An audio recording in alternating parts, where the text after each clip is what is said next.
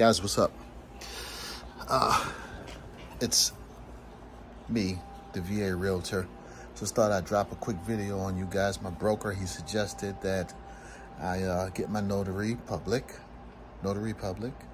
Anyway, so I thought I'd share with you guys what's going on. I told you I'd keep it honest and true and let you know what I got going on. Of course, I'm reading off the paper and some notes. Just give you some quick qualifications of the appointment of a notary public in the state of Virginia. And sometimes people want to know and ask. So I'm gonna read off some notes. So this is all under Virginia law. First thing is you have to go to the website. I'll leave that in the description. So you got to be 18 years of age in the state of Virginia. Okay.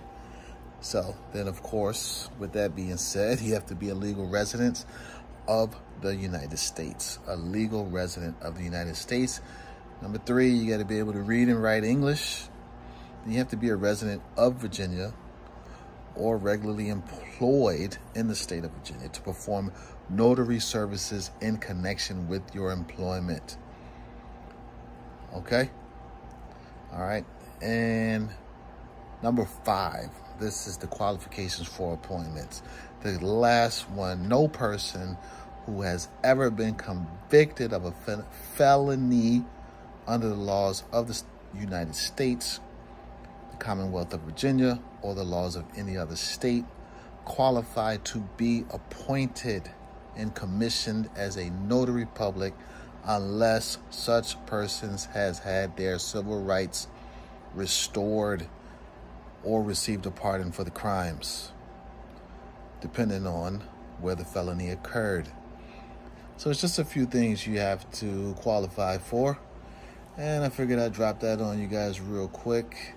I'm still working on clients. I'm still working on clientele. If you like videos like this, you want to follow my real estate journey, and me becoming a notary public is part of my real estate journey. All right, y'all. Thanks for watching. Thanks for sticking strong, and get out there. Oh, my saying.